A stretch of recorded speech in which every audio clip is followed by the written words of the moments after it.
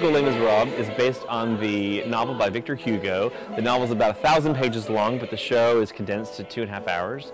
It's about Jean Valjean, who was a prisoner in an army camp. He was thrown into prison for stealing a loaf of bread to save his family, and he is chased throughout life by Inspector Javert, who wants to bring him to justice. And throughout the story, he is redeemed, and we learn that to know God, that you have to love your fellow man, and so kind of that's the moral of the story. Well, I've been blessed to have been involved with Les Mis for over 20 years. I was Javert back in the day on Broadway and also did the national tour back in the day.